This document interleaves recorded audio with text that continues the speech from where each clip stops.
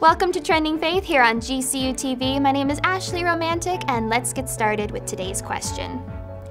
I often hear pastors, missionaries, and/or nonprofit groups reference a vocation as my ministry. Is there a danger in claiming kingdom work as our own? What do you think, Tim? Well, I appreciate the person who asked the question, their sensitivity that they're having towards God's work, and kingdom work is really His, and we get to be a participant in it.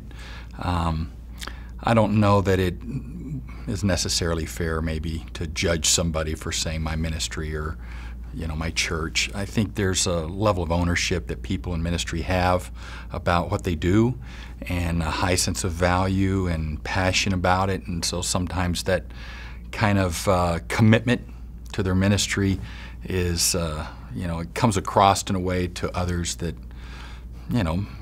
may not necessarily represent it accurately when it comes to what the Scripture might say about what we do. Not that that's okay, but I think we've kind of got to give people a little bit of grace when they're referencing what they do for God and how they do it and how they view their role in it. And I think when somebody says, that their ministry is serving the poor, their ministry is teaching, that's not such a bad thing. And I think most would probably agree this is really God's work, and I get a chance to participate in it at this level and this way. So, I think it's worth talking about, for those of us that see ourselves in a vocational ministry setting. How do we describe it to others? How do we represent our role in it? Are we in front of God in the whole conversation about it?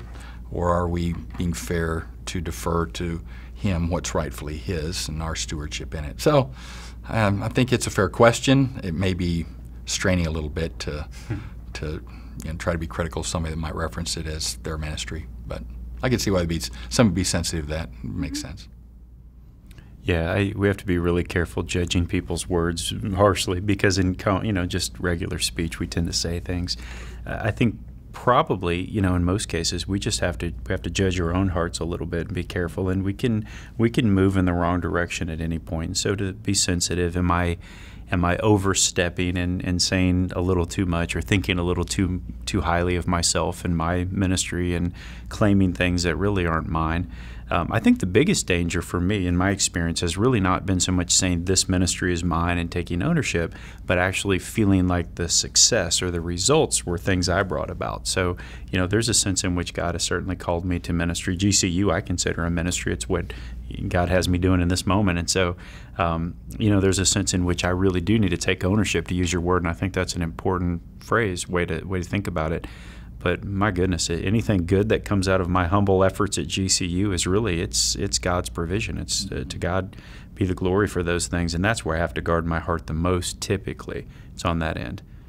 I wonder if the person asking the question is a little concerned about what you just identified, that sometimes when we have certain successes in our own ministry life or whatever, then it appears to be our kingdom and not God's kingdom. Mm-hmm. So, maybe we need to be careful with that, how it comes across, and when we do experience success, regardless of what we're doing.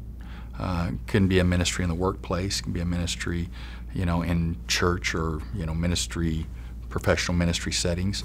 But if things are going well and we have a level of pride about it, and all of a sudden we start owning it in a different way, like, this is really a result of me versus a result of what God's done. That's a great point. Okay, well, I hope that answers your question. And as always, if you have a question or a comment, please feel free to send it to us at trendingfaith@gcu.edu or use the hashtag trendingfaith.